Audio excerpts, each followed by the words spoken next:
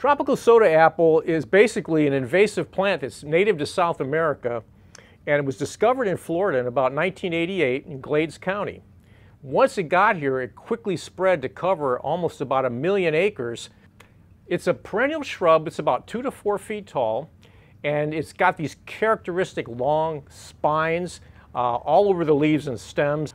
It also produces these kind of like watermelon-like fruits initially when they're young, but eventually when these fruits ripen, they turn kind of a dull yellow. Once it gets into, let's say, natural areas, it alters the biodiversity or actually displaces the native plant populations. When it gets into some of the like cattle ranches and some of the pastures, this causes a loss in productivity, so cattle ranchers then have to lower their stocking rates. To deal with that, then they have to spend a lot of money for like chemical control. The tropical soda apple beetle was discovered in about 1994. What the beetle does, the adults and larvae actually attack the plant.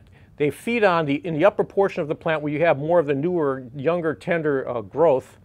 And what they do is they create these sort of shotgun hole appearances in the leaf. They create these shot hole feeding scars. And what this does is opens up the plant to infection by diseases, and it also just weakens the plant, particularly at high densities when the beetles are feeding. So this causes then the plant to become weakened, and eventually fruit production declines as well. The advantages of classical biocontrol, let's say over conventional herbicides or mowing, is the fact that it's permanent. It's safe, it's effective, particularly if you find the right organisms. In the case of tropical soda apple, where the beetle has established, no one really has to worry about it anymore.